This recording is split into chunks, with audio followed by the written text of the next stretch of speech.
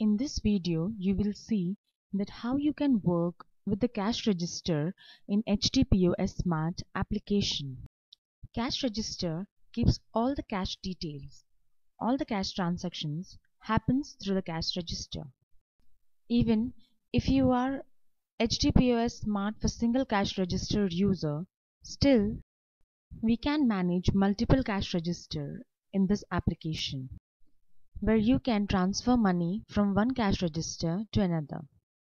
When for the first time you will open this application, you will see a cash register by default, that is the manager's drawer.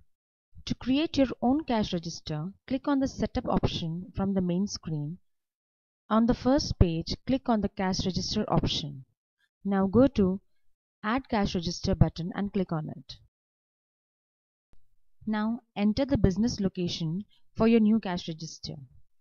After that, you need to enter the cash register number, which in this case I'm adding as 3, and then the cash register's name so that you can identify the cash register. Is main cash register will be in disable mode because in my application I had already created a cash register as main cash register at the time of creating the shop for the first time. And then click on Create. You will see that the new cash register's current cash amount is 0, as there is no transactions being done.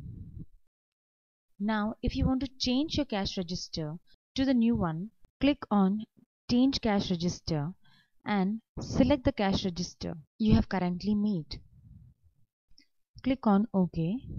Now you will see that the default cash register's name has been changed to the current cash register.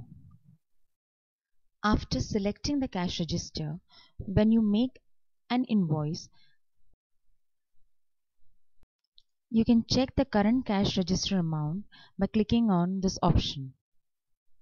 Now if you want to transfer your money from this cash register to some other cash register, select your cash register and click on Transfer Cash. Select the cash register to which you have to transfer the money.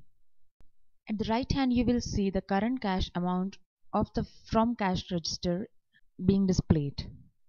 Now type the amount of cash you want to transfer and click on OK.